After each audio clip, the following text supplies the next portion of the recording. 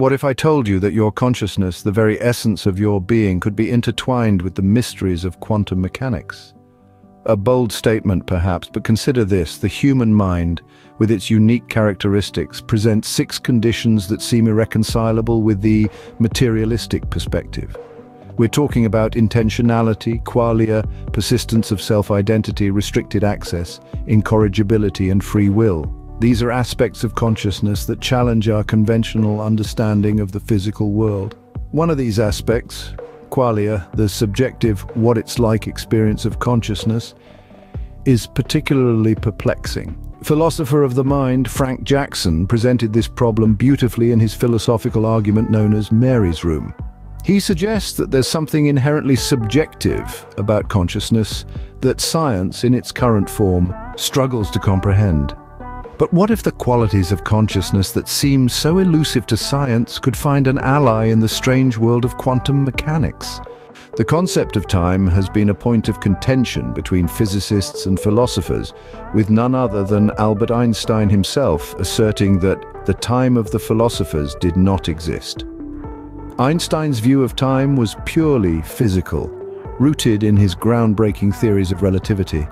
His concept of time was a seamless continuum, a 4th dimension inseparable from the 3 dimensions of space. Contrast this with the perspective of philosopher Henry Bergson, who saw time as an experiential phenomenon, a continuous flow of moments lived and felt by conscious beings. This distinction led to a heated exchange between the 2 intellectual giants, with Einstein dismissing Bergson's notion of time as irrelevant to the realm of physics. Einstein's dismissal didn't end with Bergson. He also told philosopher Rudolf Carnap that the experience of the now cannot be turned into an object of physical measurement. It can never be a part of physics.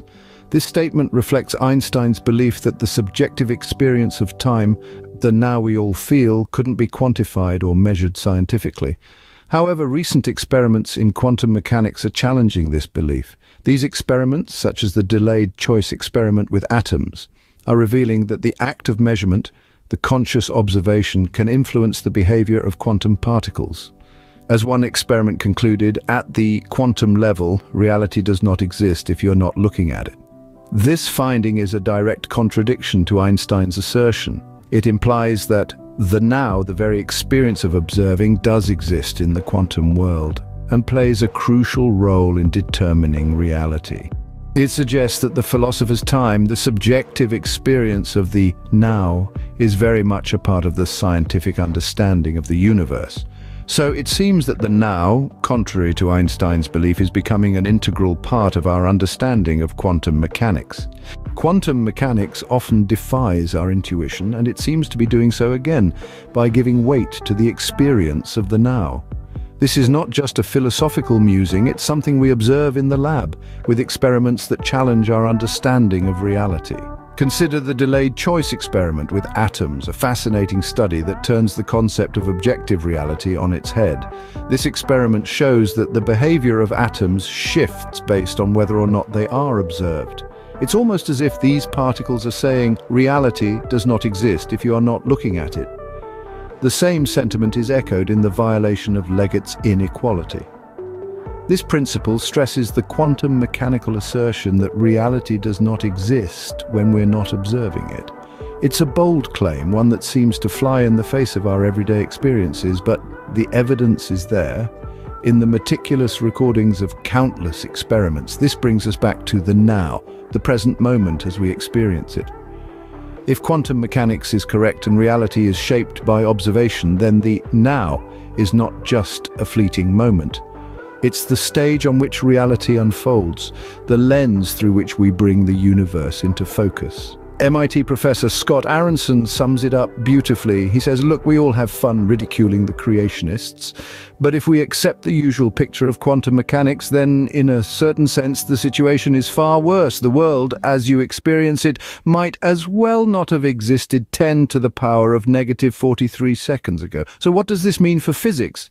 For our understanding of the universe? Well, it suggests that the now, our moment-to-moment experience, is not just a human construct. It's not separate from the physical world. It's a fundamental part of it. So the now, as we experience it, might be more relevant to physics than we previously thought. Not only does quantum mechanics bring the now into play, but it also brings in something quite unexpected: free will. Let's delve into this a bit further. Steven Weinberg, a renowned physicist, once stated that in quantum mechanics, probabilities do not exist until people choose what to measure. Unlike classical physics, a choice must be made. It's as if the universe is waiting for us to make a decision, to choose our path before it decides its own. Now, you might be thinking, isn't there a loophole here? Anton Zeilinger, a Nobel laureate, thought so too.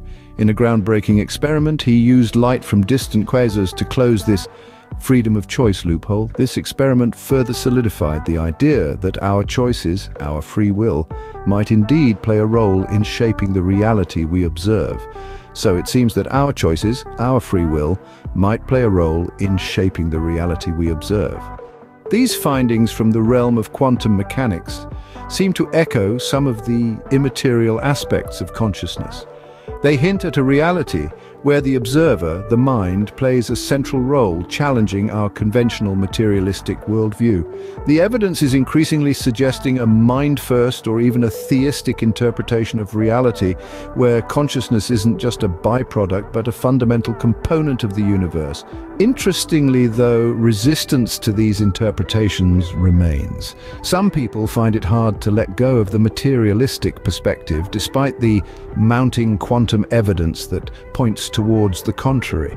They find the idea of a mind-first or theistic reality challenging, even unsettling. But then, isn't science all about challenging our preconceptions and pushing the boundaries of what we think we know?